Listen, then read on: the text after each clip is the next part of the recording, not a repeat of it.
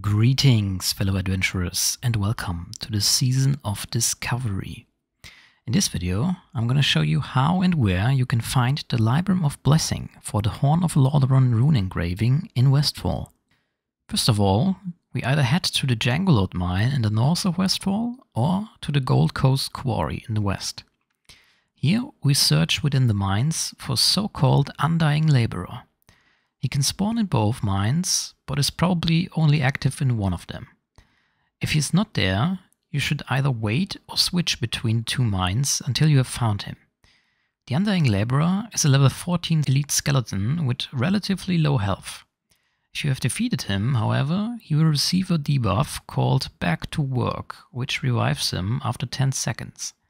To prevent this, you have to attack him again, but with holy damage. You can then loot the Libram of Blessings from him. You can equip it, and now you have to buff 5 different players with a blessing. For each individual player, you will receive a buff called Building Inspiration.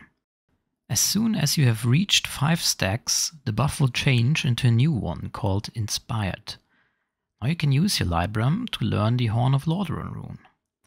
The Horn of Lordaeron works similarly to the Horn of Winter from the later Death Knight, or like a Strength of the Earth totem from the Shaman class, and gives you a 2-minute buff which increases the agility and strength of your party.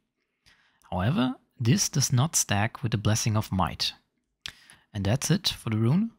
Thanks for watching, and see you next time.